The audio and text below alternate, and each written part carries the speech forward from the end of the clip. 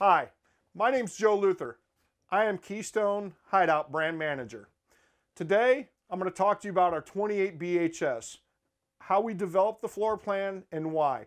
We got it through a lot of listening to consumers at shows and found out there's about 5 things on a double bunkhouse model that consumers were looking for.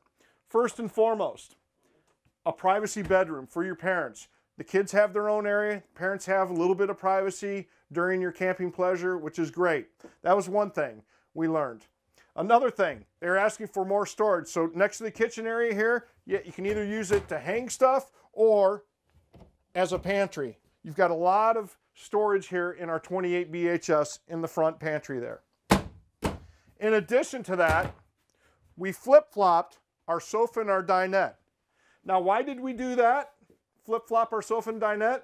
Well, first and foremost, the dinette's in the kitchen area, which makes sense, but more importantly, people are sick of looking left, looking right at a TV. Now you have a 50-inch TV right across from your sofa for your viewing pleasure. But also, not just for your people in your sofa, but we also have these double bunks where the kids can watch TV from there too, serving a dual purpose.